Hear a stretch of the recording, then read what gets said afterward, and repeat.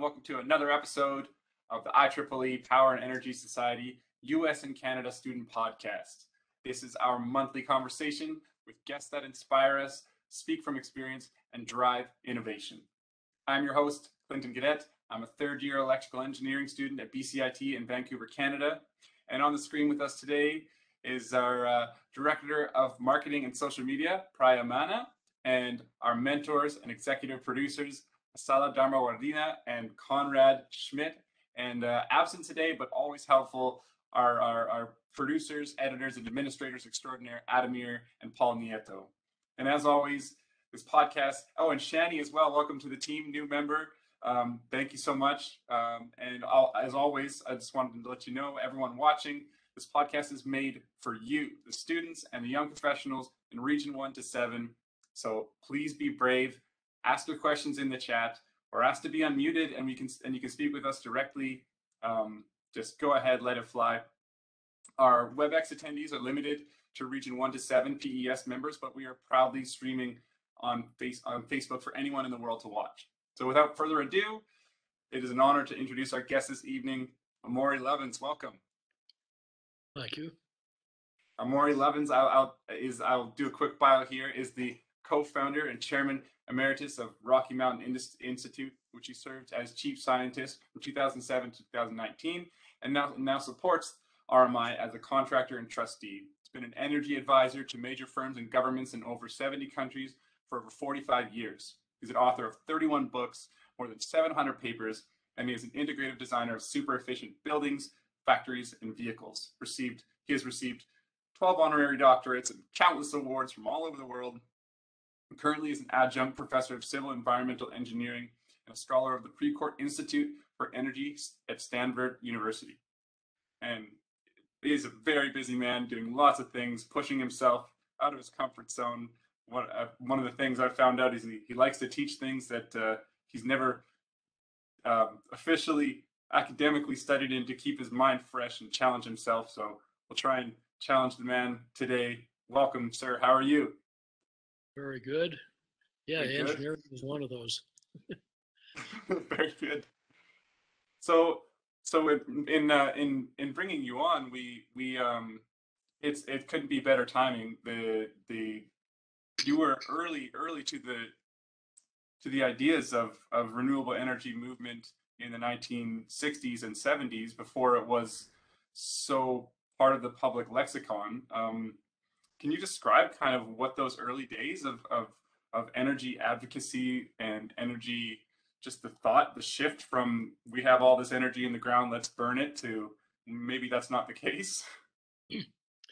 Well, I realized in the late 1960s that energy was kind of a master key for unlocking the tangle of issues around population, resources, energy, environment, development, security, economy, and for issues like water that it wouldn't directly solve, it would at least give you some good hints about how to think about it.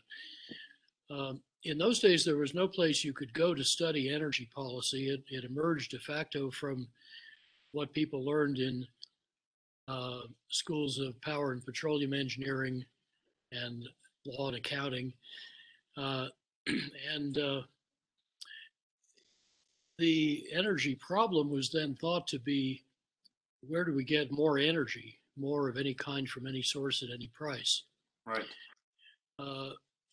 When the Arab oil embargo broke on the world like a thunderclap in 1973, I was 2 years after resigning my fellowship at Oxford to go work on energy.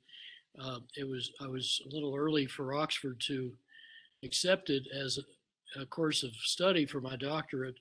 I was a Don, but they said, energy, not an academic subject. We haven't a chair it and pick a real subject. I said, I think it's going to be very important shortly. In fact, there's going to be an almighty train wreck. I need to go work on it, so I'll just resign the fellowship and go do it. So I did. They now know why it's important. In fact, they realized in '73 why it was important. They now have 300 people or so doing very good work on it and have a number of chairs in it. I was just a few decades too early. But working with Shell and others, I gradually reformulated the problem to be not about projecting and building to meet homogeneous demand, but rather asking, what do we want the energy for? What services are we trying to provide with it, like hot showers, cold beer, smelted aluminum, baked bread, comfort, mobility? And for each of those end uses, how much energy, of what kind or quality, at what scale, from what source will do the job in the cheapest way? That later came to be called the end use least cost approach. And of course, if you ask a different question like that, you get a completely different answer. The question's the hard part. So I wrote all that up in an establishment magazine called Foreign Affairs in '76. It started a huge controversy, basically reframing the energy problem. In those days, efficiency in using energy was thought to be rather dubious and unimportant. Many people thought that energy and GDP climb up forever in a frenetic embrace. Yeah. And decouple them. Then they thought the same about electricity. Both of those, of course, have now gone by the wayside. But people really said in those days that if we tried to save energy, we'd be back to caves and candles, because after all, everybody lives in a market economy and it's perfectly efficient. So all the efficiency worth buying has already been bought.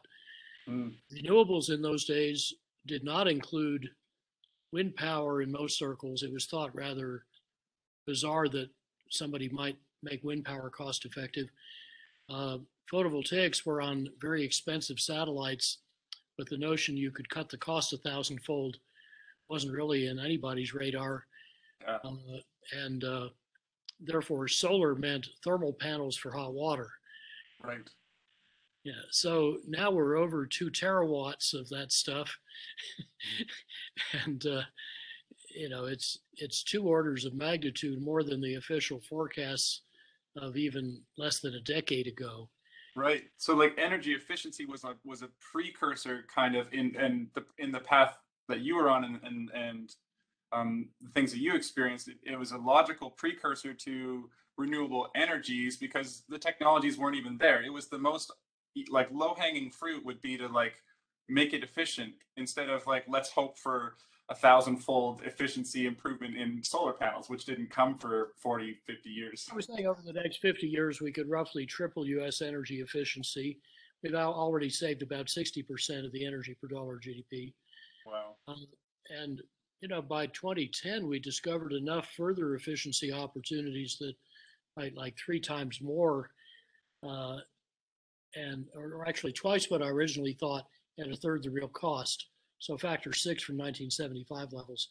But I think we could well get there because we've lately figured out over several decades how to design buildings, factories, vehicles, equipment as whole systems for multiple benefits, not as a pile of isolated parts for single benefits. And that turns out to be able to increase the savings several fold from what most people still think and cut the cost. In fact, you often get increasing returns, just like renewables. So the more you buy, the cheaper it gets. We call that integrative design, and it's still not widely used, taught, expected, or rewarded, but I'm trying to spread it. Integrative design. Okay. Elaborate more on integrative design. Well, let me take this building from which I'm talking to you as an example. It's now dark here in Colorado. Otherwise, you would see that behind me is a passive solar banana farm, 85 square meters, 6 banana trees, 100 kinds of higher plants. Banana crops 78 through 80 are ripening nicely, but there's no heating system at 2,200 meters elevation where it used to go to minus 44 Celsius up near Aspen, Colorado. Wow. And it was cheaper to build that way because you save more construction costs leaving out the heating system than you pay extra for the stuff that gets rid of the heating system. Super insulation, super windows, air-to-air heat exchangers. Similarly, out in the driveway, I've got a BMW i3 electric car that's made of carbon fiber.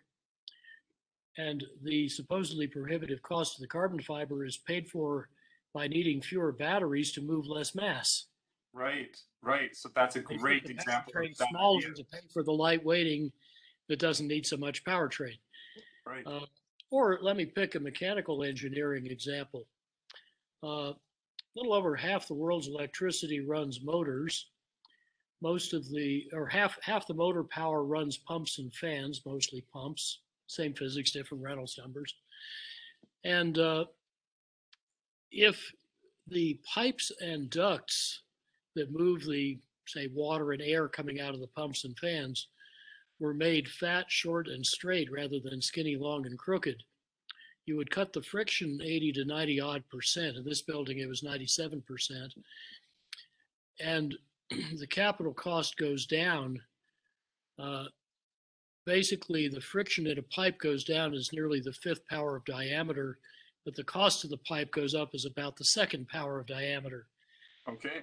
So if you optimize the pipe as a component, you pessimize the system. But if you optimize the whole system, you use big pipes and small pumps, in fact, teensy little pumps, total capital cost goes down. And you also lay out the pipes first, then the equipment, so the elbows go away, most of the friction goes away. And if everybody in the world did this to all the pipes and ducts, you would save about a fifth of the world's electricity or half the coal-fired electricity, and you'd get your money back in under a year in retrofits and instantly in new builds. But this is not yet in any standard engineering textbook, course except mine, as far as I know,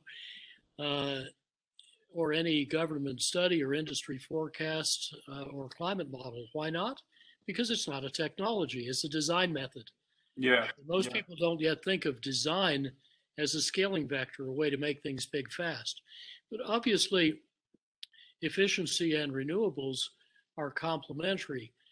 Renewables already outcompete new and even existing thermal power plants in, well, let's see, new ones in over 90% of the world, existing in over half and soon in all. And the more efficiency you buy, the fewer renewables you need. Right. So to illustrate what the potential is, a decade ago, we did a book in a number of languages called Reinventing Fire, which you can find online. And it showed how the US could run a 2.6-fold bigger economy in 2050 using no oil, no coal, no nuclear energy, at least a third less natural gas, $5 trillion cheaper than business as usual, assuming that avoiding climate change and pollution are worth nothing. Right. And at the same time, we'd make the power system half distributed and highly resilient, and reduce the carbon emissions 82 to 86%. If we reran that today, renewables are even cheaper. We'd probably be at a 1.5 degree scenario, still many trillions of dollars cheaper. And then the Chinese government ran a similar exercise we helped with even more spectacular results, increasing GDP per unit of fossil carbon by a factor 13. Wow. Energy productivity 7-fold. What would be the 30% less coal, save $3 trillion. Wow. So what would be like the top 3 major things you're talking about that would need to systematically change in order to achieve this? Are you talking about technical things or policies to do them, or what? That's up to you to interpret that. Yeah. Well, probably the first 2 are efficiency, and then renewables and reliable, resilient grid integration, right, which we can also talk about. And for policy, there's a very well-established slate of standard ways to do it. There are a lot more, to which I would add the three biggies: integrative design and rewarding it. So you pay your designers for what they save, not what they spend. What's called decoupling and shared savings, so that regulated providers of, say, electricity and gas get paid for cutting your bill, not for selling you more energy, and therefore have the same incentives as the customers. That alignment's really important. That one seems That one seems so counterintuitive. How would we convince them to? Hey, hold on a second. And then the third thing is to apply social discount rates to some important private purchases, like if you're going to buy a car, use a fee-bate. That's a fee for buying an inefficient one and a rebate for buying an efficient one, which depends on how efficient or inefficient they are compared to the norm for that size and type of vehicle that year. Mm-hmm. And you can make the fees pay for the rebate, so it's revenue neutral. And you know, right now, if you buy a car, how efficient it is about as unimportant as whether it has floor mats, because you only look at the first year or two of fuel savings with a typical high consumer discount rate. But if you take a long societal view of it, as you should, then you look at the full, 15 or whatever years of savings, and you'll make a much smarter choice for everybody.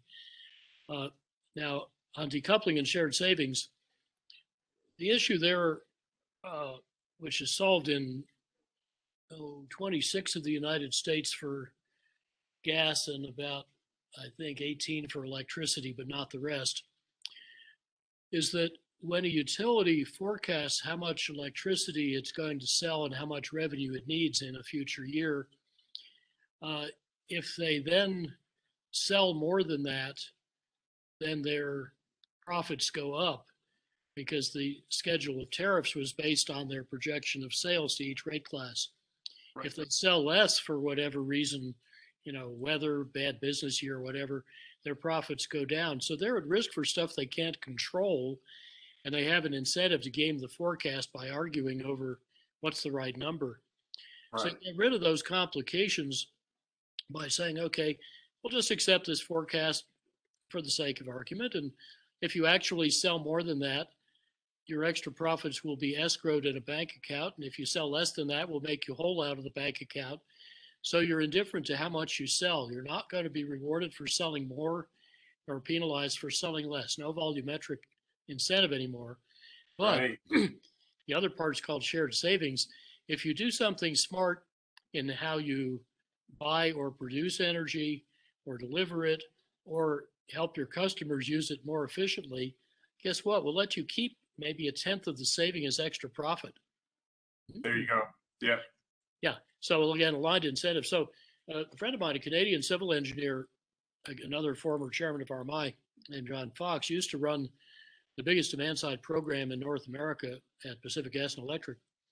He had that system, and 1992, I think he invested $170-something million to help customers save energy cheaper than it could be produced, even in existing plants. That generated about $400 million in present valued savings. The regulator gave 89% to the customers as lower bills and 11% to the utility as higher profits. Over $40 million straight to the bottom line at no risk and no cost to the company, because they recover the investment amortized over a couple of decades, just like any other cost-effective investment. So he tells me that if you have that kind of financial performance, the CEO will call you up every week and say, is there anything you need? And all the smartest people in the company will want to work in your efficiency department to advance their careers. So that alignment of incentives between provider and customer really changes culture and behavior. Yes, yes. But there seems like there is a strong moving current in a different direction. That is the battle, isn't it? Well, there's a lot of different currents. We're in a period of high turbulence. Yeah. I'll give you a few examples of what's going on. In Australia, the state of South Australia, which has no coal-fired or hydroelectricity or pump storage, just passed 93 hours of running entirely on solar power and 110 hours, I think, of running entirely on solar and wind power. The regulator required them to get 4.4% of the power, in the latter case from gas, for stability from rotating machines' angular momentum. Uh, but that's all because they just installed 4 synchronous condensers which use no fuel. And that all ran just fine. And that's an over gigawatt scale grid. First time that's been done. Also in Australia, the German firm Zollner, now a subsidiary of Shell, will happily sell you a scheme called Sonnenflat, which means if you pay once something like 13,000 US dollars, you just bought your electricity for the next 20 years.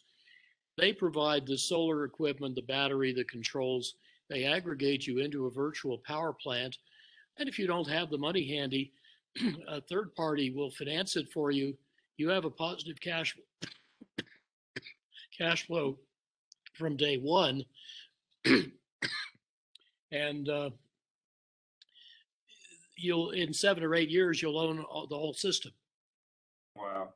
Now, how does a utility compete with that kind of offering? Or another example, in Holland, you can go on a website called Van de Bron, literally from the source. It looks like a music file swapping website, except it gives details and a picture of various folks in Holland who are producing renewable electricity of the stated kind at a stated price.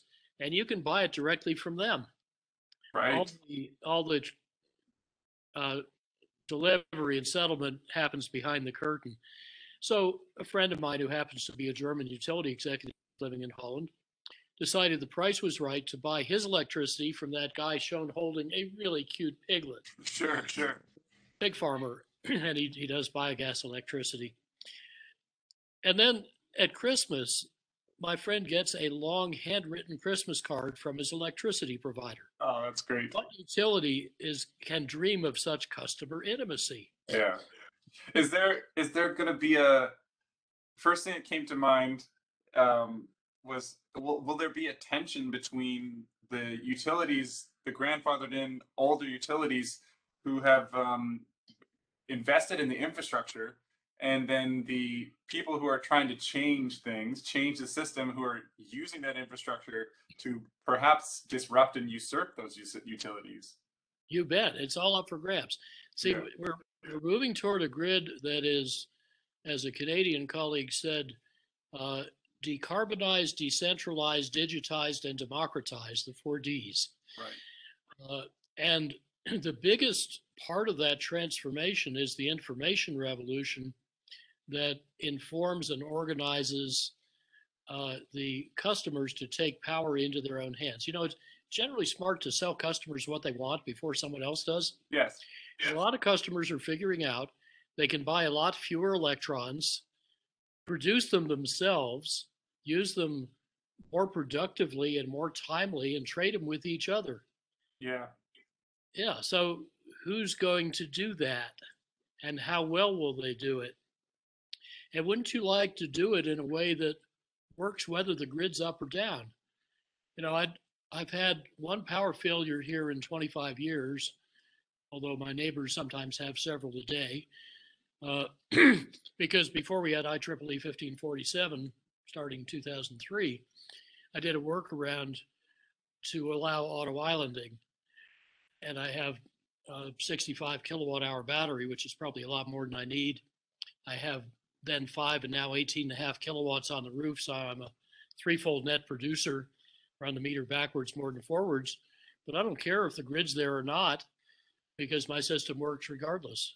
Yes. Sometimes, you know, I might see on the news that my neighbor's lights are off, so I go outside and check. Sure enough, their lights are off, and I come back in, watch the news some more to see when their lights will come back on. Right. And now the auto islanding and microgrid technologies are almost getting to a plug and play state where it's become super easy. Plus grid forming inverters. Right.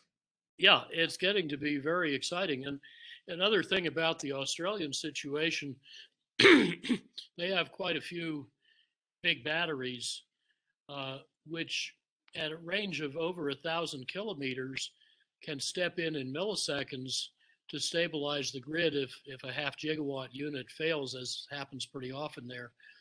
Uh, and before the lignite unit 1,000 kilometers away can even start to react, the big battery already solved the problem. And the first year they had their first big battery, the value of gas peakers fell by something like 95%. Wow. Another example, in East Denmark, a country that is, let's see, probably 80 odd percent renewably powered this year. I think 86 was expected. We'll see. Um, the East Danish wind operators are bidding wind power into the day ahead hourly auction, just like a peaker or some other fuel generator, because the forecasting for wind is so good now that they have more confidence they can deliver X megawatts at 4 tomorrow afternoon than the grid operator has, that if they push the button at 4 o'clock, their peaker will actually turn on. Wow. Isn't there some irony or maybe even tragedy in the fact that as the shift lags more and more, as the worldwide meetings of leaders lags behind where we need to be more and more, weather gets more unpredictable, and therefore these renewable wind farms their systems are getting less predictable, which is kind of a shame. I mean, Well, I think they're actually more predictable in general than demand, and you so mean is solar. you mean, okay, I get, like, the technology for predicting the wind and the machine learning has become so good, but what Yeah. I'm saying is that it's kind of a shame that, like, all that's been trained with this data that's been pretty reliable, and as the climate around the world gets more and more erratic, it Well, might throw a wrench in the works. well, be careful. It is kind of good sport to blame renewables whenever fossil plants fail. That's been happening lately in Britain, on the European continent.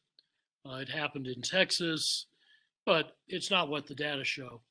Sure. In fact, take the Texas example in the big freeze February 2021. I've been through the data in detail. Renewables underperformed for a total of 10 hours. The maximum underperformance against ERCOT's extreme winter forecast, which is the applicable one for February, is, I believe, 1.3 gigawatts, maybe 1.2, at a time when the gas plants were underperforming by over 30 gigawatts. And by the way, that wind underperformance was 18 hours into the emergency. Right. Didn't cause it. Come Didn't on. cause it. Yeah, yeah.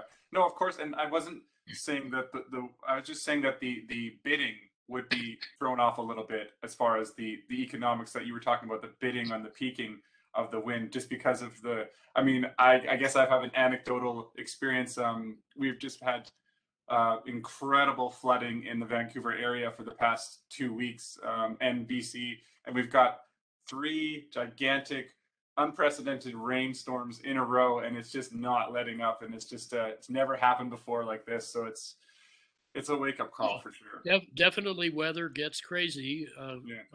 My ex-wife Hunter talks about global weirding, Right. and we know what's causing it, and we know how to stop it. Using energy in a way that saves money is the most important way. Yeah.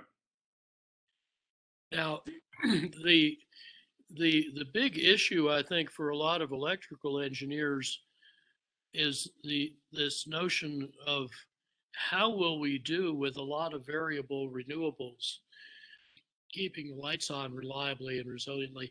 And of course, you notice I'm using the term variable, not intermittent. Why? Yeah. Because their variability is so predictable. The forced outage rate from technical failure is a fraction of a percent, much better than for thermal plants, which are typically around 8 to 12%. So I think the term intermittent is more properly applied to big thermal plants. And interestingly, their grid integration cost is typically higher, often by several fold, than that of good renewable portfolios. Why? because the big thermal plants fail in bigger chunks for a lot longer and far less predictably. Mm-hmm. Their grid integration cost has names like reserve margin, spinning reserve, cycling costs, cycling O&M, lifetime reduction kind of stuff. And those costs were traditionally ignored and socialized as inevitable system costs. Right.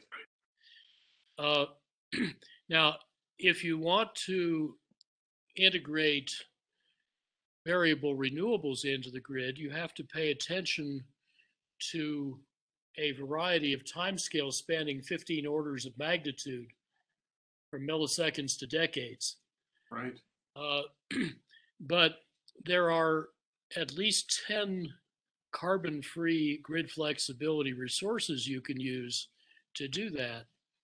You start with efficiency, and there's a new NREL paper weeks ago showing that optimal building efficiency, buildings use 3/4 of US electricity, will reduce, say, hydrogen for seasonal storage that many people claim you need. That investment goes down by over an order of magnitude. Wow. Yeah, because you lengthen the thermal time constant of the buildings, you reduce the net demand. You can think of efficiency as having an important demand response component that competes strongly with storage. Then there, besides megawatts, and one other word on megawatts. In Reinventing Fire, we showed that the U.S. could by 2050 at historically reasonable speed save 3/4 of its electricity by systematically applying best 2010 technology, whose average cost is 1/10 the current retail price of electricity. That tells you we didn't buy nearly enough efficiency. Okay, right. And yet most of the projections, like the Princeton one, showing all these granular and very problematic grid expansions and so on, land use, those typically assume 2 to 4 times the electricity use that we found, and we didn't buy enough efficiency, but they bought even less. Mm. So you got to compete or compare efficiency with supply if you're going to spend your money sensibly. And if you don't spend your money sensibly, if you don't buy the cheapest, fastest ways to decarbonize, then you're saving less carbon per dollar in year and making climate change worse than it should have been. Yep. Okay, then besides megawatts, there are flexawatts, using electricity more timely. In Texas, we found that resource is about 3 times bigger than had been thought and very cheap. There's, of course, better forecasting, better grid integration across larger market clearing areas. There's integration with electric vehicles, an immense source of storage and ancillary services, growing very fast. They just, in September, exceeded 10% of the world passenger car market. Yeah. Ahead of schedule. That's exactly where I wanted to go, actually, because you've mentioned a few times storage. And one thing we have not been able to really get to well with any of our previous guests is really talking about storage. And that is something that I am so passionate about. I really think that's the one thing that's lagged behind. We've found ways to generate electricity, but I don't think we've necessarily gotten to the same level with storage. Do you have any thoughts on what would be some of the best ways that for the people watching, if you were in their shoes and they're interested in storage, where would they direct their efforts career-wise?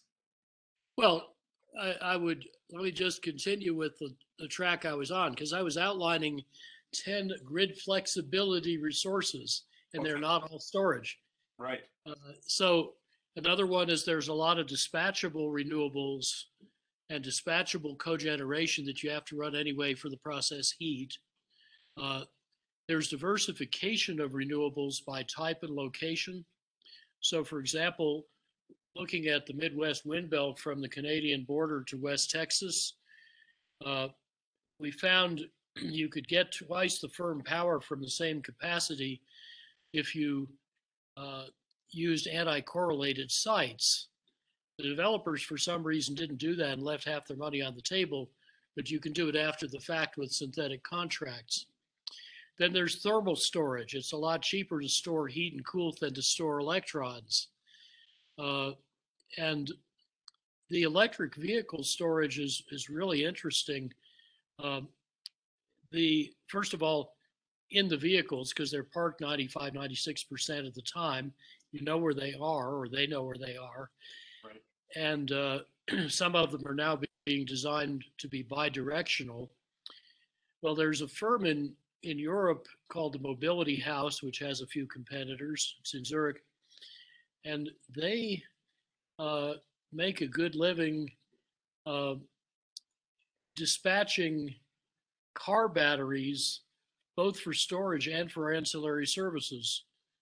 3 years ago, they already had a car in Germany licensed as a power plant selling frequency stability services to the grid.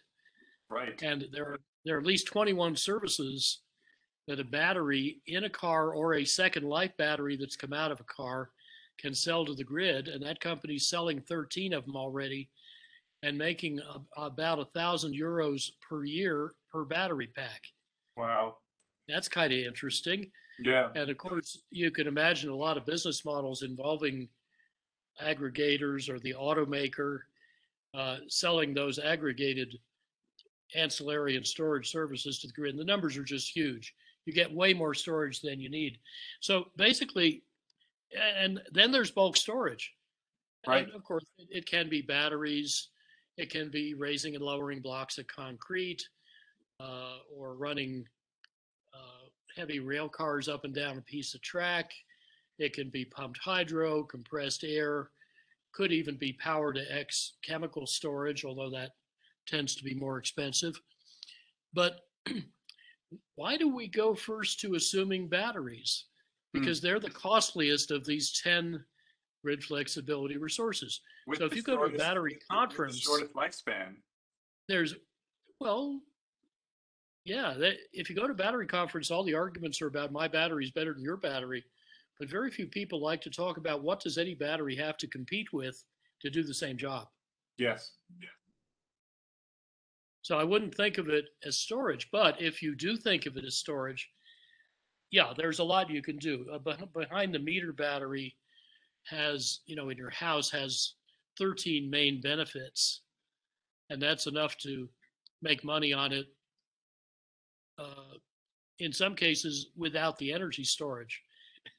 In fact, the better, more detailed distributed benefits studies show that photovoltaics often pay for themselves without even counting their energy output, just from other forms of value. And if you want to read about that, I have a 2004 Economist Book of the Year you can find online called Small is Profitable, the Hidden Economic Benefits of Making Electrical Resources the Right Size. And it documents 207 distributed benefits of distributed electric systems, all of which, by the way, also apply to efficient use. Wow. I have to prod at that one. How does that work? The solar panel without its actual intended use. Elaborate on that. How it actually becomes what you just said. It can sell frequency and voltage stability. It can sell resilience. It can sell negacarbon.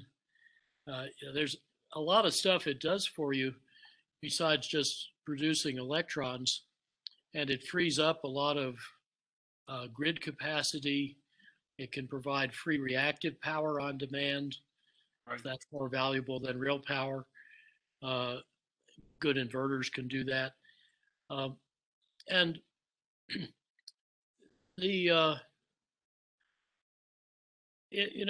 think about an example like Hawaii, which is kind of ground zero for getting off the grid. It's actually worth your while if you build a house in Hawaii not to connect to the grid. Right.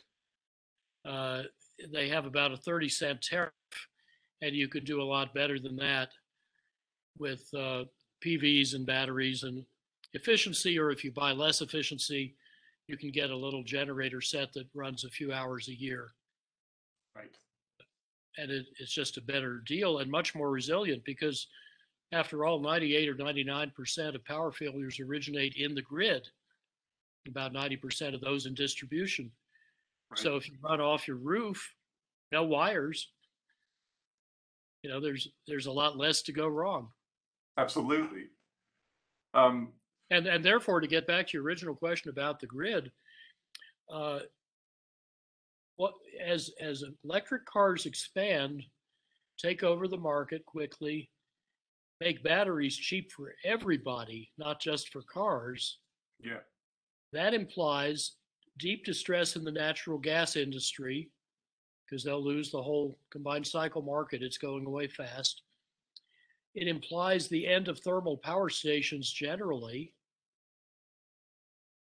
and it may imply the stranding of a lot of grid assets that may become like phone company copper, displaced by wireless, displaced by fiber. Yes. Well, this sort of transformation gives utility executives nightmares, but it gives venture capitalists sweet dreams. Absolutely. So very interesting times. Yeah. I mean, they just very classic cliche disruption. That is it right there. Yep. And I also wanted to ask, well, like you've been so prolific. You've written so many books. You've traveled the world. You started your own institute. A lot of the people watching today, I think, would really benefit just knowing you've contracted, consulted for CEOs. You've worked with engineers. You've taught yourself multiple disciplines. When you see successful engineers, young engineers coming up, like what are some markers of success? What makes young people succeed with their first journey out of school? Well, as Rick Miller, the wonderful founder, just retired president of Olin College, says, maybe our best North American engineering school, the engineer imagines something that has never been, and then does what it takes to make it happen. So instead of asking why, you ask why not. There was a DARPA manager who was really good at this. If somebody would say X is impossible, he'd say why?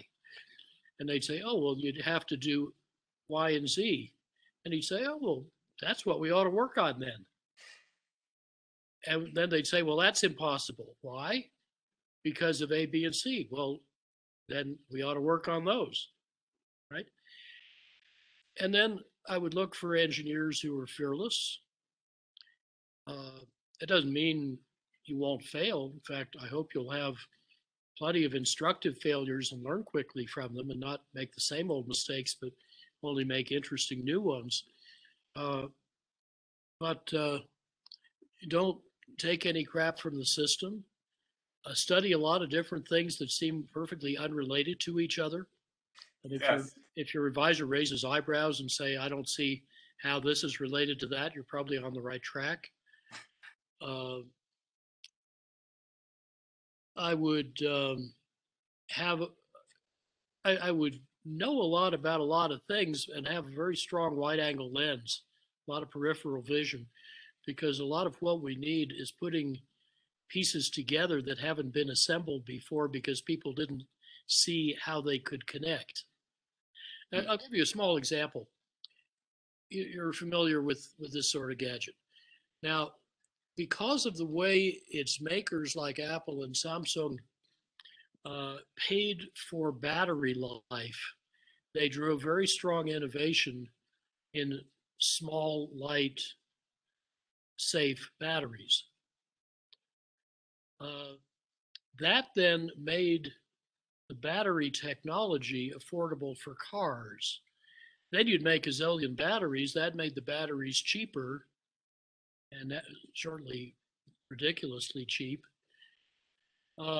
And that then had all the other consequences we've just talked about, including the end of thermal power stations. So if you imagine, when Henry Ford and Thomas Edison, whom he used to work for, went on one of their car camping holidays together and woke up and saw their industries today, they'd recognize everything except the electronics. They'd catch on to that pretty fast. But I imagine Ford mischievously muttering to Edison, let's see what happens when electricity displaces gasoline in my cars. And then those electric cars will add flexibility and cheap distributed storage, and they'll make batteries cheap for everybody. And that'll help the grid integrate variable solar and wind power, along with other kinds of grid flexibility.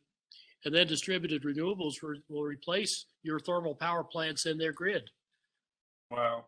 I really like the way that you have presented this entire picture is really refreshing, because it doesn't seem as that we need some drastic technological holy grail unlock. It's really quite conceivable that when we get to a certain critical mass of electric vehicles alone, just that simple thing of everyone's cars transitioning to electric vehicles, all of a sudden we have storage and we have transportation and we have flexibility and we have microgrids all in one right there. So it's not that far off. It just we need to get to a critical mass, and we need the bidirectional flow built into housing infrastructure and vehicle infrastructure. Yeah, it's got to be designed right and resiliently and securely and all the good stuff that we need great engineers to do. But it doesn't take everybody to do that to get the necessary results. Now, meanwhile, there are revolutions on the demand side. I'll give you one example because everybody worries about peak air conditioning loads. There was a recent experiment by some Princeton folks in Singapore showing that you can keep people comfortable outdoors in Singapore, although in the shade, with 32 degrees C air at 80% relative humidity, with no air conditioning and without cooling, chilling, or moving the hot, still, humid air. How do you do that? You put on at least one side of them a metal panel insulated on the other side. You cool the surface of it with some capillary tubes with 23 to 25 C water. So it's about 5 to 7 Celsius subambient. And you protect that cold surface from the hot, humid air by an air gap thin plastic film. So 82 something percent of the infrared radiated by your body is sucked up by the panel. And they got rid of it with a little compression refrigeration machine. I would get rid of it with a heat pipe to a selective radiator that radiates into the infrared window in the sky. And those radiators of a half dozen kinds now can cheaply dissipate over 100 watts a square meter and give you a lot more than 5 to 7 subambient, even in very humid or cloudy weather. Right. In other words, you can probably do the air conditioning function even in severe tropical climates with no electricity. Wow. And you can probably do that cheaply. Or another example, two examples actually from my household.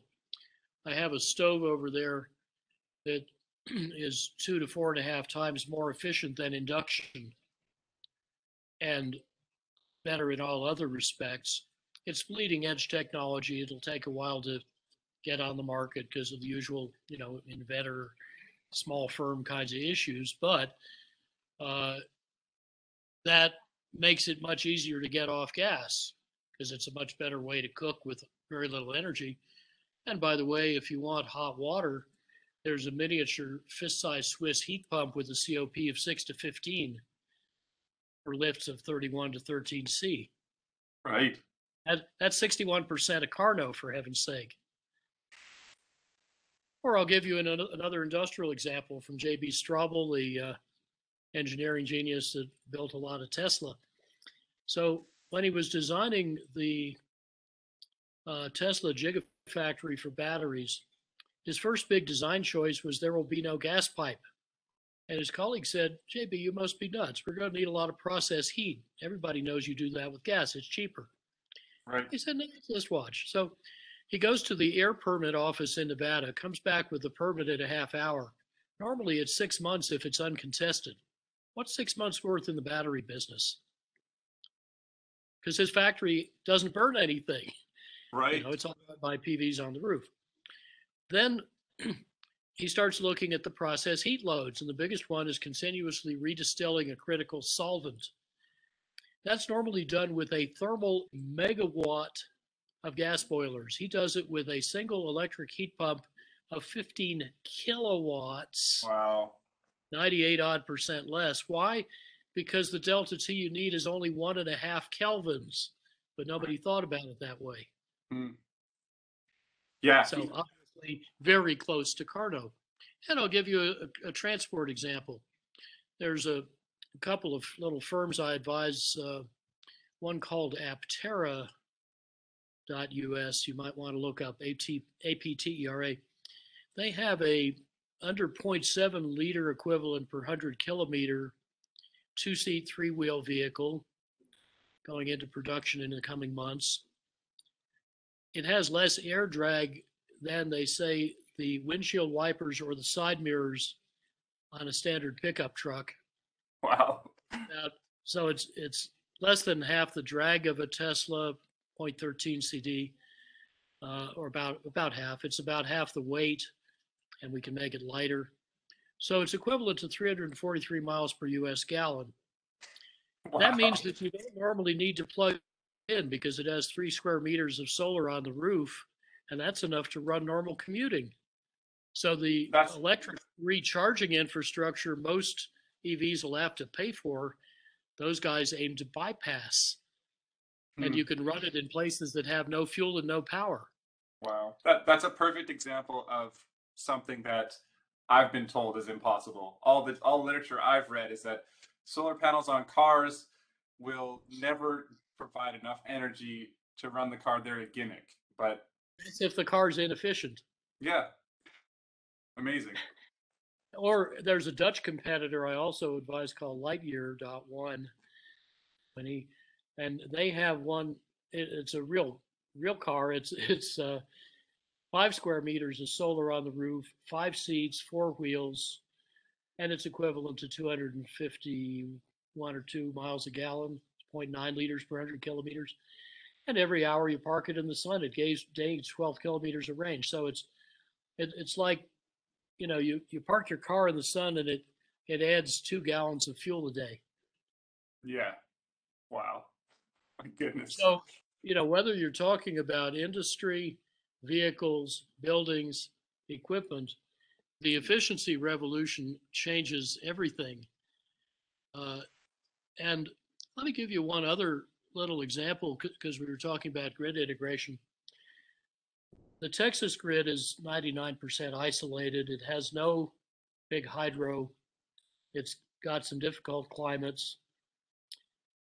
And yet, we simulated hourly that you could run it in 2050 entirely on renewables with no bulk storage.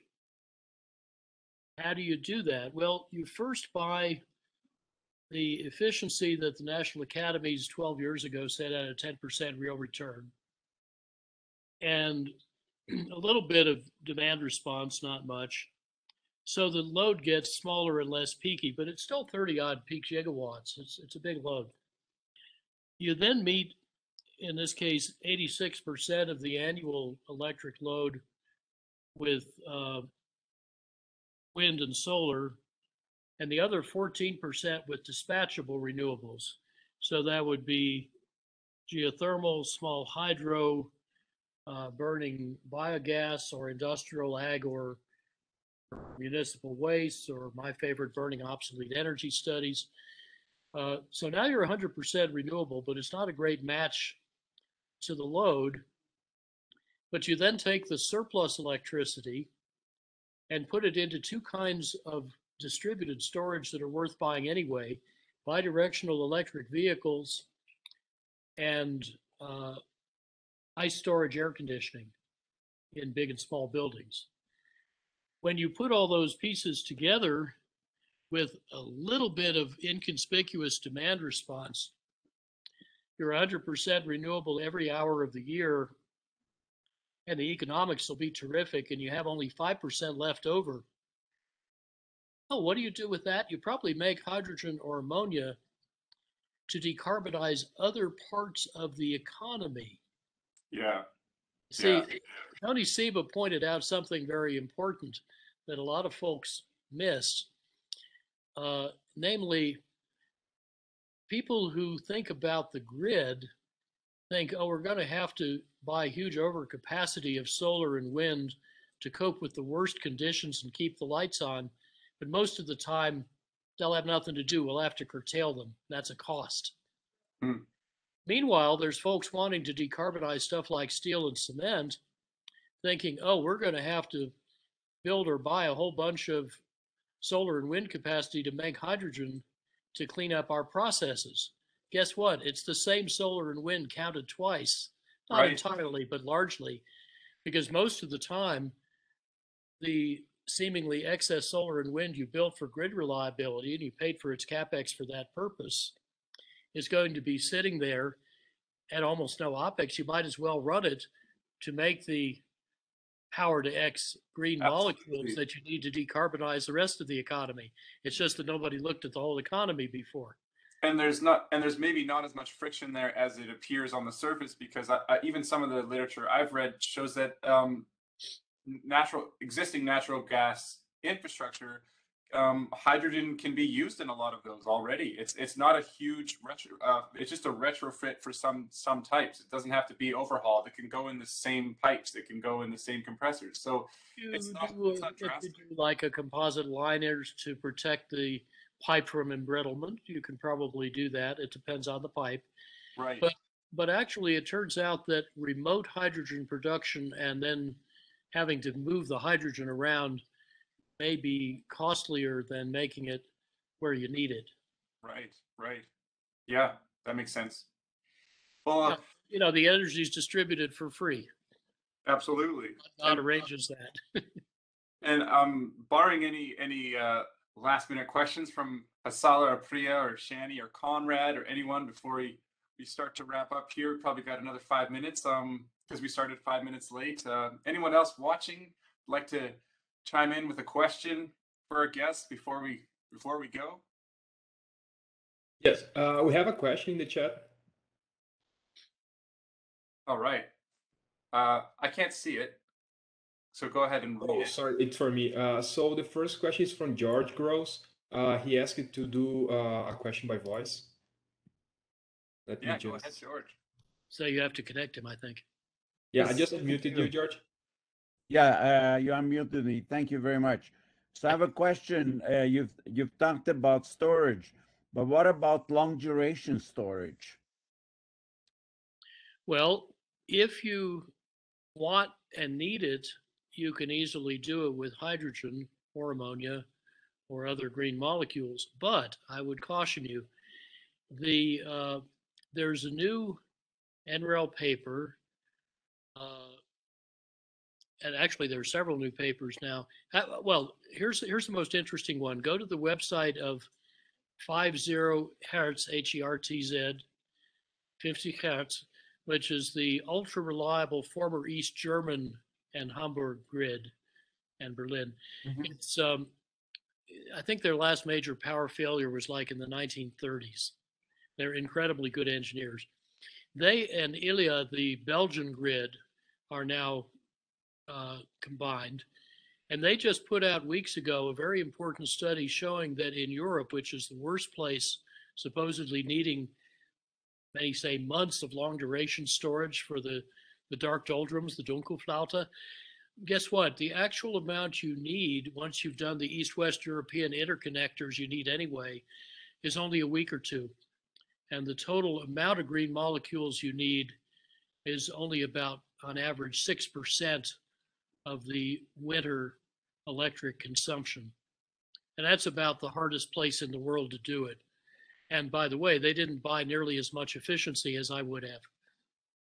Well, I can see now with this extreme weather events, which are multiplying every year, that I don't think 1 or 2 weeks may be enough. I think, given those forest fires that we have seen, that we do need a very different type of energy than we have had 50 years ago. So the idea of really building a very robust, a very resilient system may require the type of storage which we haven't had before, except where we have lots of hydro and we can store pondage over there and so forth. So I don't know, because anytime we bring in hydrogen, I think it certainly should be one of the items in our bag of goodies.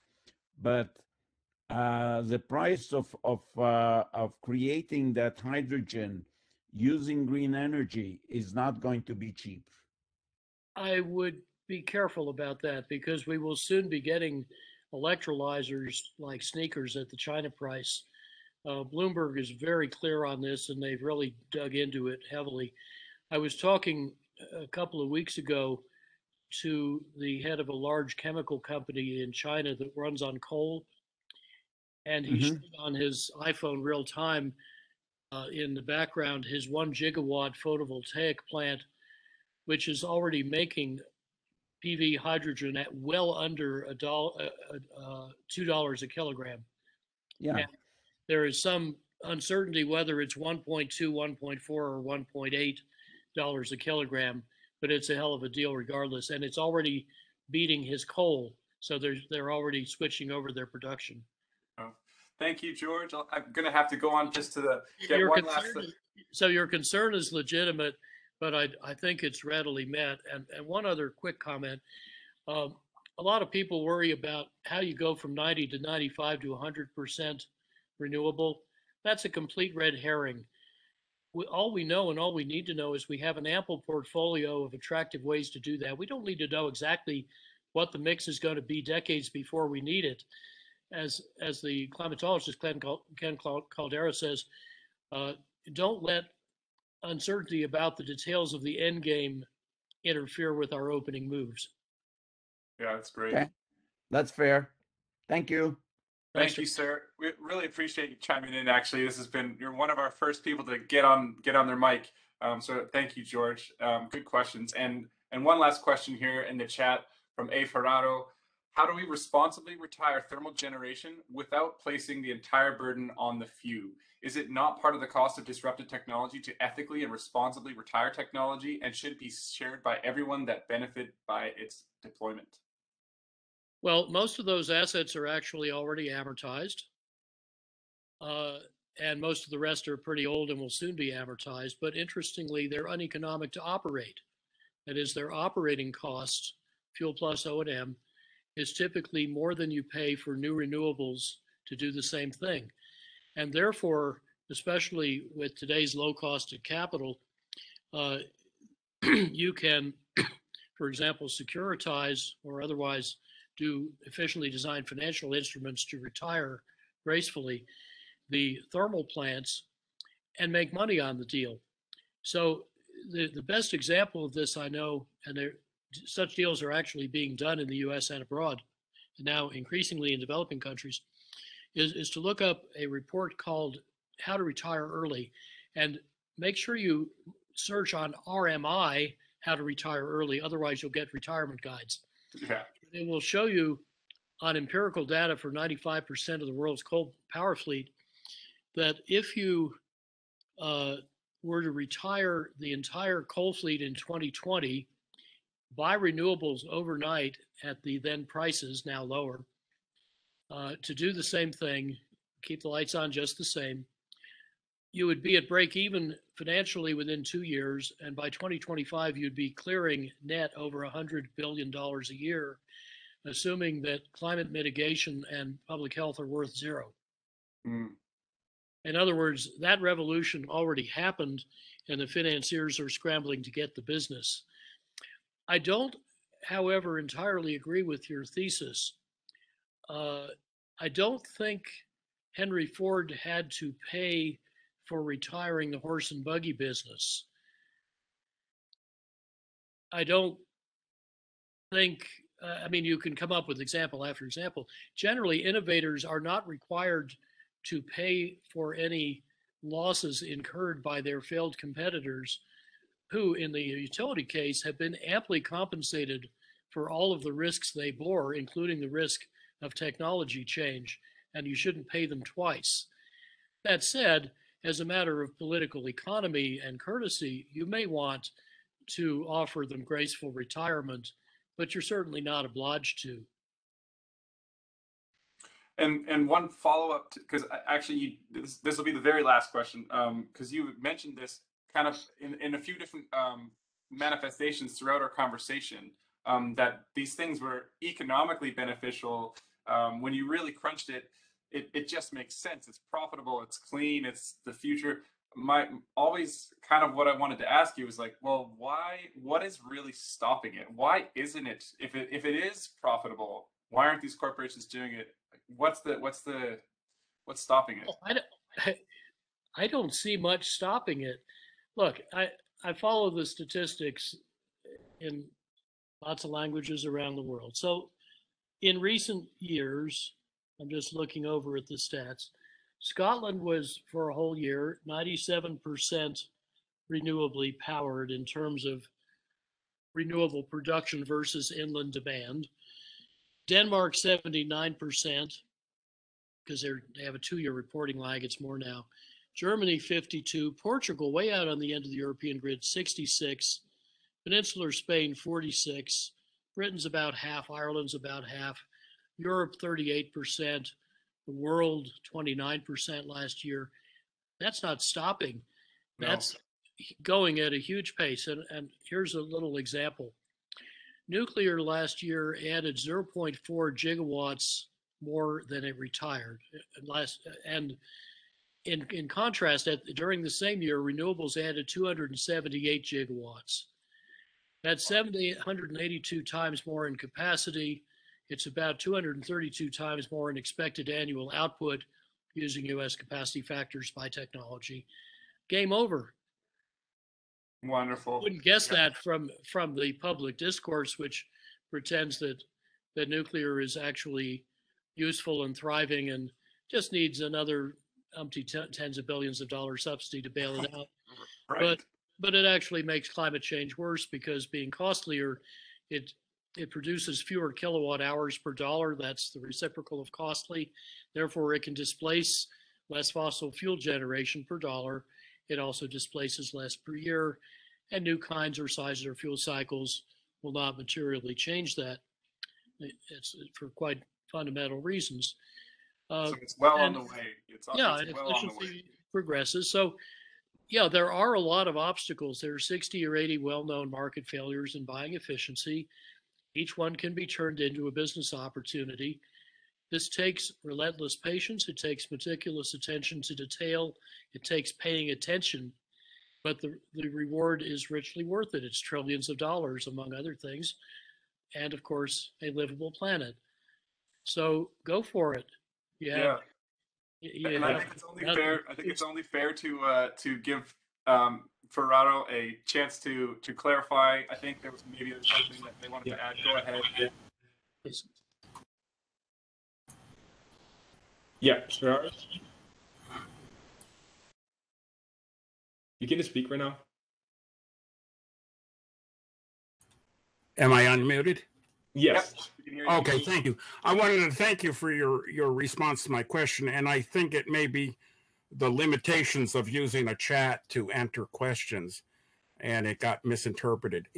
I wasn't suggesting in the least that we allow the entrepreneurs and the innovators to double tap their success, but since society benefits from these innovations, and then when we get to their end of life, we are saddled with an entire infrastructure throughout this society of those technologies, and that I'm suggesting should be a shared responsibility of the society that benefited from them in their retirement, and not place it on the few that may then be the shepherds or the caretakers of the technology at its time of retirement.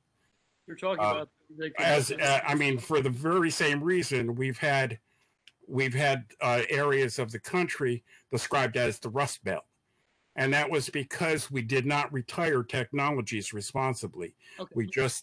We had 100 years of wonderful development. We used it, and then when it came to retirement, we placed it on the societies that happen to have those factories in place, and so they went into disuse, and it formed the Rust Belt and caused a lot of disruption in those people's lives. Okay, that was an irresponsible way to retire technology.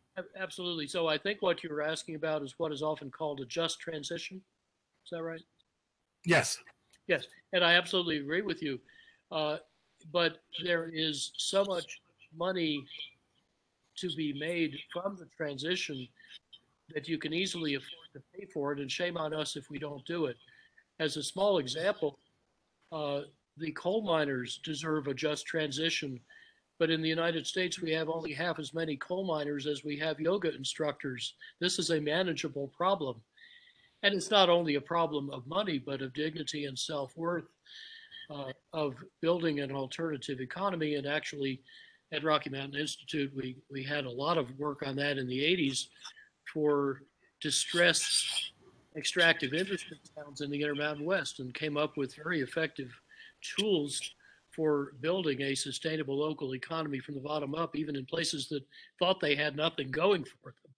But in every case, when our bottom-up analytic and organizing process was applied by ordinary citizens, they came up with terrific ideas that worked very well. They all had hidden resources they didn't realize they had that could let them rebuild the basis of a sound economy and a decent life. And that's what we ought to be doing everywhere the transition is needed.